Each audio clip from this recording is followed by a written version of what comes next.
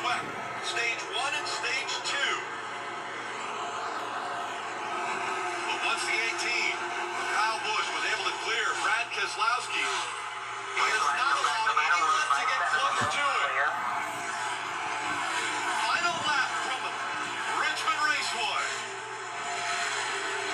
Kyle Busch looking for his 50th career win in the Monster Energy Cup Series.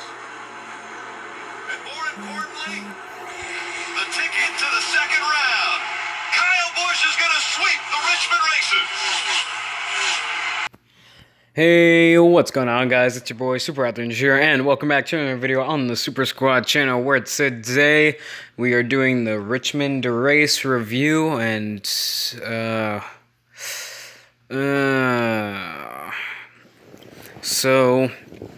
I mean, the racing, it was good, but then winner, not so good. If you're a Kyle Busch fan, I'm sorry, but I just don't like him.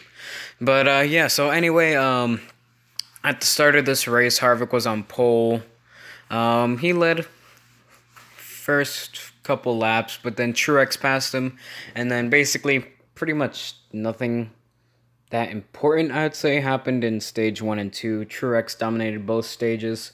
Notable things, Chase Elliott did really well in the, what do you call it? He got all the way up to 4th in stage 1, and he started like 18th. Jimmy Johnson just got 11th, I think, and then Kyle Busch like just stalled in like 15th or something like that.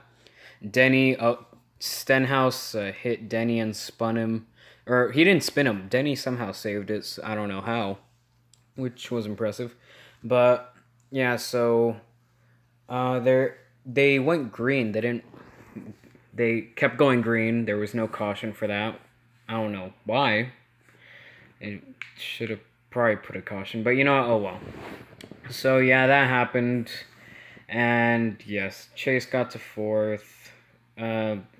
Denny, after doing that, he had to pit. That's what I was going to talk about. Denny had to pit, and he somehow got back to 9th after being like a lap or 2 down or something like that. So impressive run for him, I guess. And yeah, pretty much nothing happened in stage 1 and 2. So final stage, Martin Truex Jr.'s pit crew chokes up, and Chase Elliott now comes out with the lead.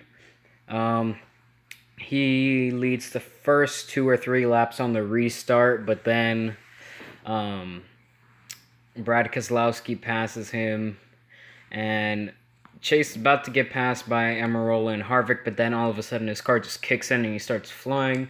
Elliott eventually takes over the lead and is leading laps, and then green flag pit stop start. The guys behind him pitted like 2 to 3 laps earlier. Then Chase came out on the pits 5th. No, not 5th. Wait, yeah, he was like 6th when they came out of the pits. Like 4... No, he was 6 seconds behind, and he came out like 4th or something like that. And yeah, so he should have put it earlier, and if he did, he probably would have kept the lead, and he most likely would have won. Well, actually, I don't know. Maybe not, but you never know. Jeffrey Earnhardt spun out, and yeah, not much else happened. Austin Dillon ran surprisingly good. People who had bad days: Joey Logano, Ryan Blaney, Clint Bowyer, Brad Keselowski. Or not Brad Keselowski, what did I say? Ryan Blaney, Eric Jones, Kurt Busch. Denny Hamlin had another bad day. He's 30 points behind the cut line. I'm pretty sure he's not making it to the round of 12. And, I mean, there's not much else to talk about. Eric Almirola 5th, Austin Dillon 6th, Kyle Larson 7th, Jimmy Johnson 8th, Brad Keselowski 9th, Clint Bowyer 10th. So he came back, so did Jones. Alex Bowman 12th, so they like regained. Hendrick was mostly running in the top 10 all day, which is pretty good. Chase Elliott was a top 5 car all day. Only thing that sucked for him was his car didn't have speed until like 20 to 40 laps, which is probably why he didn't win, because his car didn't kick in fast enough on speed. He had like a really long run car. And I mean, there's not much else. This race was pretty bland, but the racing was good. Behind the cut line, I'm pretty sure Jimmy's still there, Boyer's there, Jones is there, and Denny's there. But yeah, Jimmy had a good race. This is the first time this season the big three finished 1, 2, and 3. Kyle Busch first, Harvick second, and Martin Truex Jr. fourth. So I take back what I said about Brad Keselowski making it to Miami. Truex has shown speed all of a sudden now.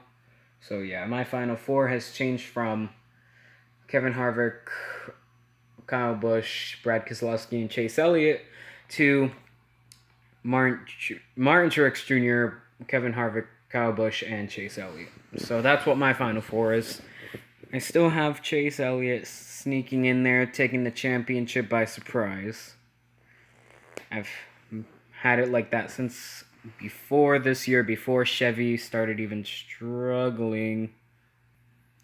So yeah, that's pretty much it for this video. Cole Custer ran good at first, but then he just fell back.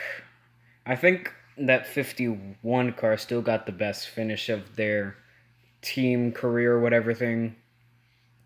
So good for them. Suarez was good at first, but then he fell back. Or actually, no, he started it like in the rear. Byron was never good. McMurray, Menard, never good. So yeah, that's basically it for today's video. Not much else to talk about. Yeah, Cole Custer finished 26th. So good finish for them.